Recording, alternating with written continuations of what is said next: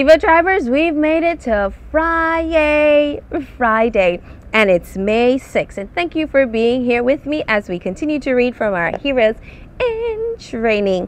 And today we're looking at Acts 9 and 6, which says, Lord, what do you want me to do? Seeing the light is the topic. Saul was on his way to Damascus to kill Christians. As a good Pharisee, he thought that anyone who believed in Christ was wrong and should be killed. Saul and his men were riding their horses along the road when all of a sudden they saw a blinding light. Saul fell from his horse and heard a voice say, Saul, Saul, why do you persecute me? It was Jesus. Jesus himself had come to talk to Saul. Saul was afraid, and so were the men with him. They could hear the voice, but they didn't see anyone.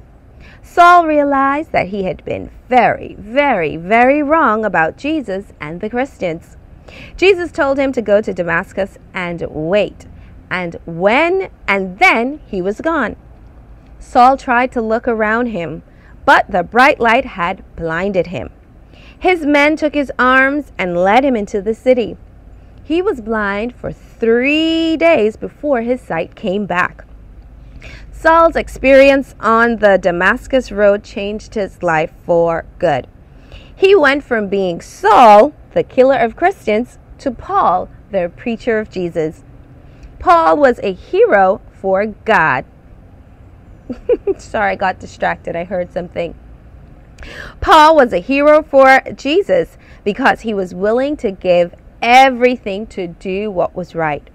He had to change his way of thinking after God showed him that he was wrong. He lost his job and probably many of his friends and family who probably did not understand. But Paul was willing to put Jesus first. There is nothing more than a relationship with Jesus. Like Paul, we should turn our whole lives over to Jesus and commit ourselves to doing what is right.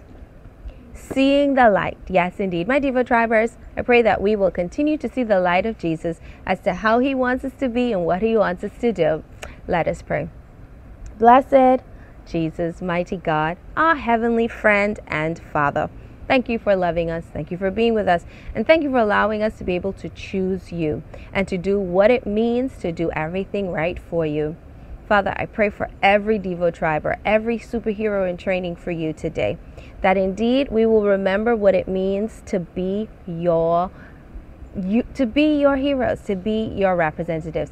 Thank you for loving us. Thank you for being with us. Thank you for strengthening us. In Jesus' name we pray. Amen. See you on Sunday, my Devo Tribers.